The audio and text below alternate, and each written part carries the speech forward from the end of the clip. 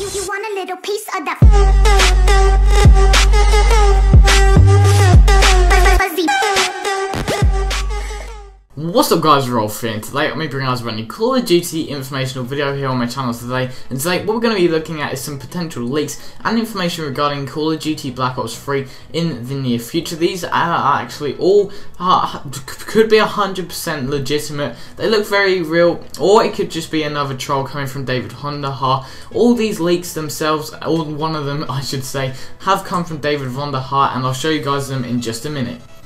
So first of all guys, I just want to say thank you for the continued support. Sorry I haven't really been uploading on schedule at the moment. I've just been trying to play some GTA heists, and then I was at Banana Granda's at the weekend and such. So I didn't really have the time to upload or prepare videos for you guys. But now I'm back into it. I'll be uploading daily for the rest of the weekend, so on. So it'll be really good to be on my channel. And I'll be sure to cover more of this Black Ops 3 stuff as the information comes out.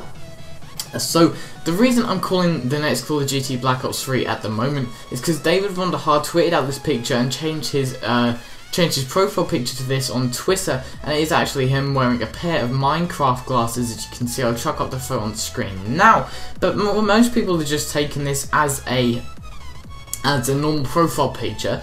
But then bang, if you look at the picture I just thrown up on the screen now, what is that orange bit? The orange bit resembles a 3. If you turn the picture on its side, it quite clearly shows a 3. I don't know if Vonderhaar obviously know that this shows us 3 if you turn it on the side.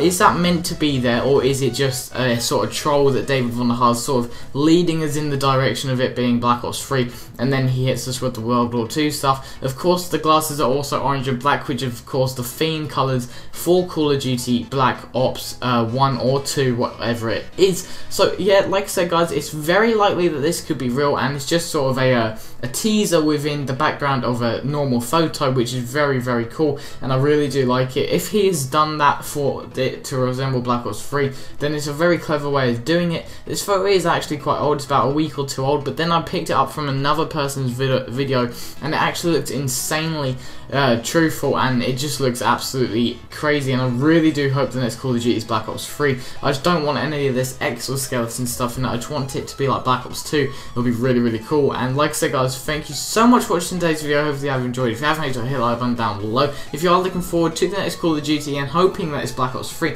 make sure to hit the comment section down below as well, telling me that you want that to come. Thank you guys so much for watching anyway. Like I said, make sure to like the video if you are new around here. Subscribe if you are new as well. I upload daily Call of Duty Advanced Warfare content. I'll see you guys in my next video.